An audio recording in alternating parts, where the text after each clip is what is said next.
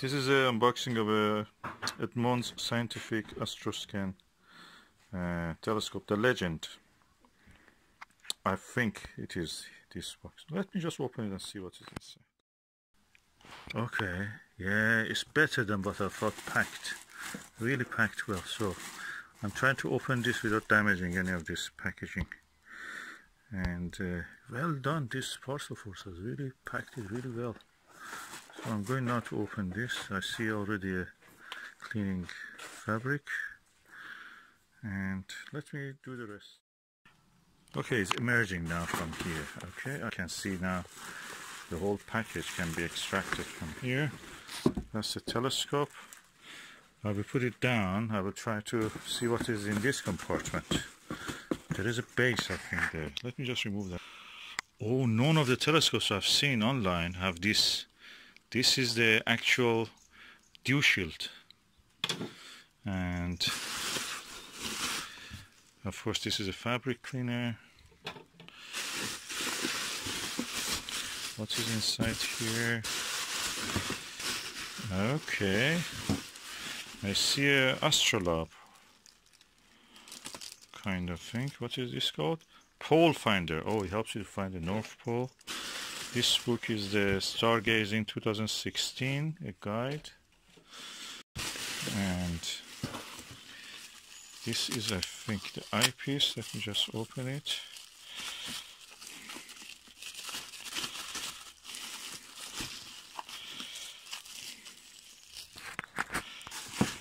That's the eyepiece with the ring. This is a Plushole eyepiece. Oh yeah, Edmund Scientific Plushole. Beautiful with the rubber eye cup. What is this?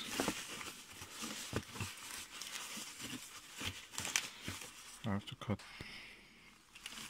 Oh, that's the neck strap for carrying it. Oh, lovely. Good quality. It has all the things that comes with it. And what we have here? Oh, red dot viewfinder. It must be one of the latest ones. It has a red dot viewfinder. Maybe 2000, post 2001. Yeah, it is after 2000. So it is one of the latest, so the mirror must be like new. Okay. I'll put this away. I'll take the telescope on board. Okay, this is the telescope itself. I'm going to unwrap it now. So, and this one layer removed, another layer, which is this one, also removed. There is a third layer here. Let me just remove this one. Okay, this is the third layer. The telescope looks kind of new, trouble-free. I think this red dot finder probably was attached here originally. Yeah, it looks original. There is no damage to the seam, so it must be one of the later ones. It has been saved in a sunny place, so the paint of this part has gone. It's written important. Warning, never look at the sun through your telescope. Telescope.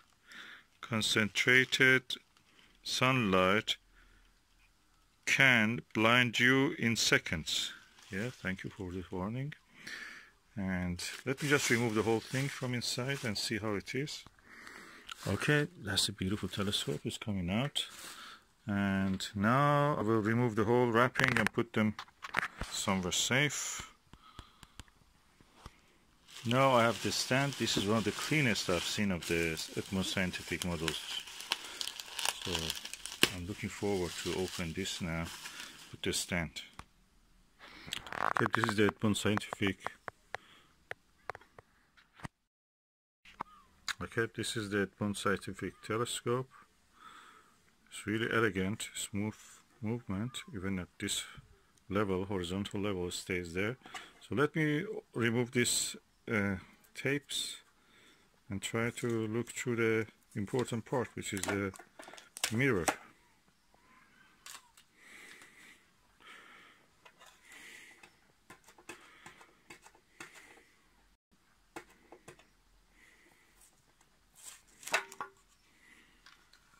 Okay, the elegant LED.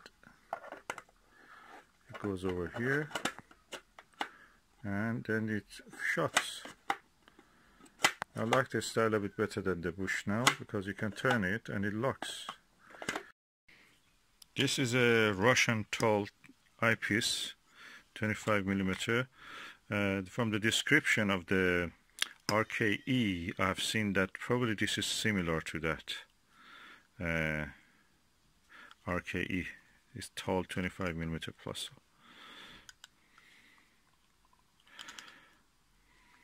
Okay, look at it. Now I'm going to put it on the telescope. Focus holder. Eyepiece holder, I should say. Okay, I'm excited. Okay, this is the focuser. Okay, fits there. That's great. I'm going to remove this cap. Let's look through it to something nearby.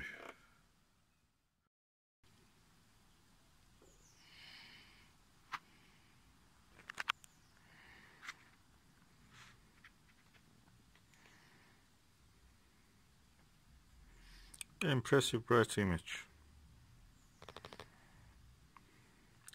I must say the focusing knob of this is a little bit scary because you feel that it's going to bend any moment.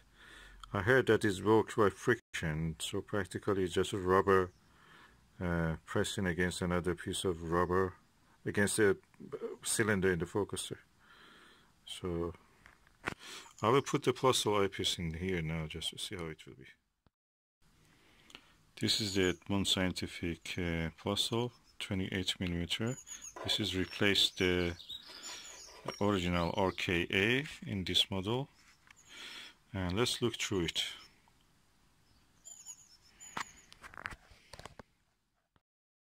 As you can see, because there is no edge on the eyepiece, I put the eye guard, rubber eye guard, and now I'm going to look through it. I must say the image is very bright, but you see the central obstruction. So it's better to be used with a lower power eyepiece, higher power eyepiece, sorry. 20 millimeter, 22 millimeter probably will do well. Let me just see if I can bring one. So this is a Starguide ED 18 millimeter eyepiece, and I'm putting it the eyepiece holder. It takes it, so I'm going to look through this now. Very clean, neat image. Of course, it's upside down, as you can see. And I have to focus. Yeah, easy to focus on it. Yeah, nice. It's stable. And the mount is stable. It's holding the telescope well.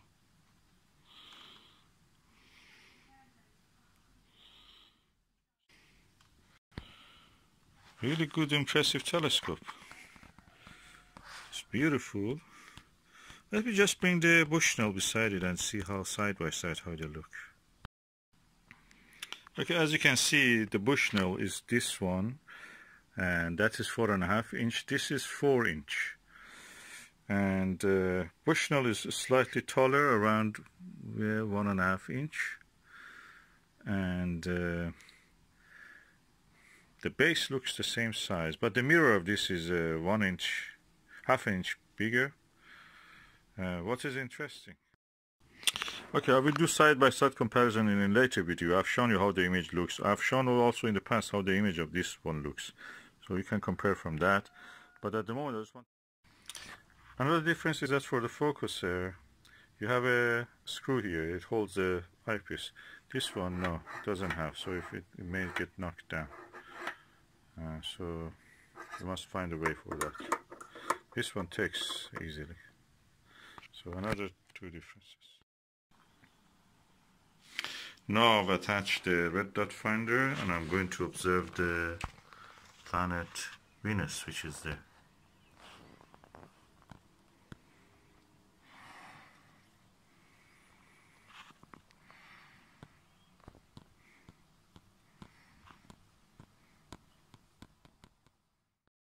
Okay, I have used its own Edmund Scientific Plusle 28 millimeter. I've used this lanthanum Soligor 2.5mm long eye relief eyepiece. This is actually a Vixen, and now I'm using the Olivan zoom lens, and I can say this is really good. I really recommend this.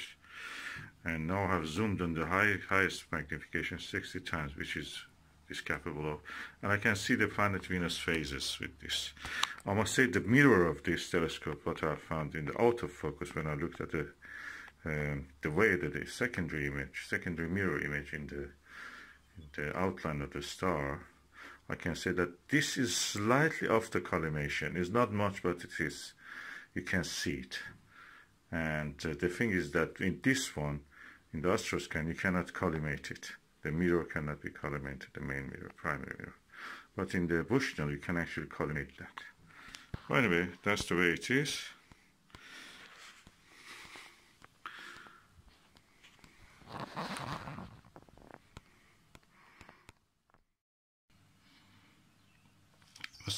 I must say, holding the camera against the eyepiece is very easy. With the telescope, I can see the phase of Venus. Visually, I mean. With this, you see it's blurred a little bit. The setting, I cannot change the setting for the video, but I can change the setting for the camera. Well, it's quite nice, I can see. What I have found about the Astroscan telescope is that photography through eyepiece here is so much easier than any other telescope.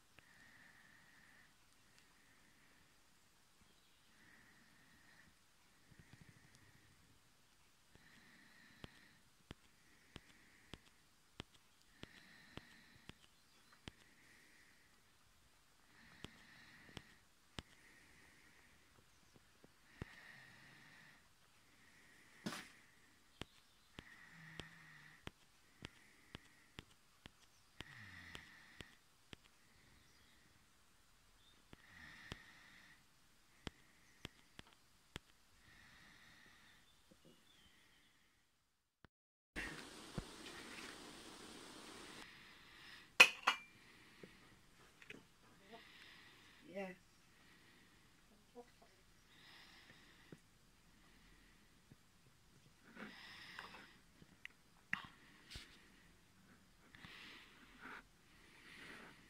This is a Blackbird, the bird which has a beautiful song.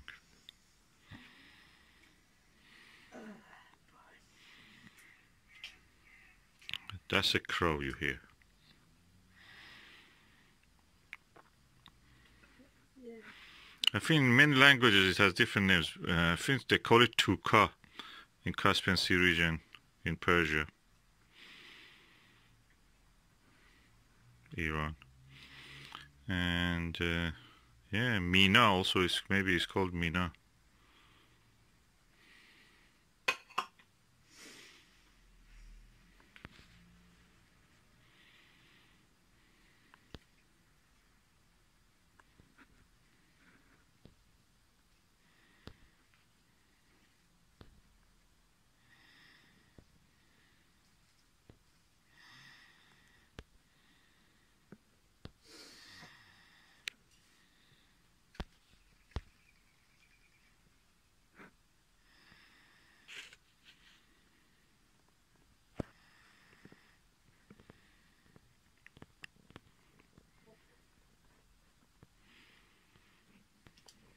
I'm using the Astroscan 2001 with a 28mm Plusle eyepiece of it. She hears other. Oh, is it she or he, Susan? It's a little girl. Oh, she's a little girl. little brown specks of her. Oh, ground specks on her. Brown specks. Little brown specks. You can see. Oh, she puffed. And when the light shines on her, the feathers reflect blue.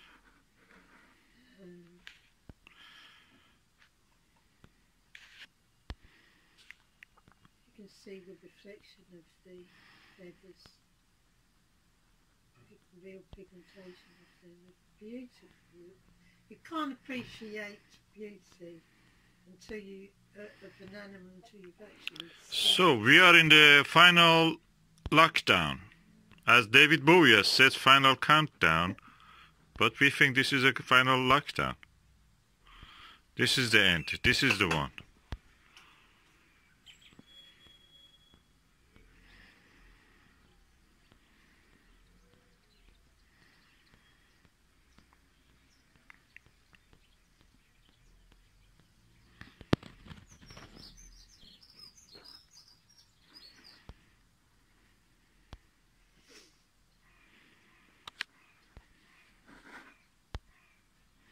She's looking for the source of the sounds. Very complicated, it's big.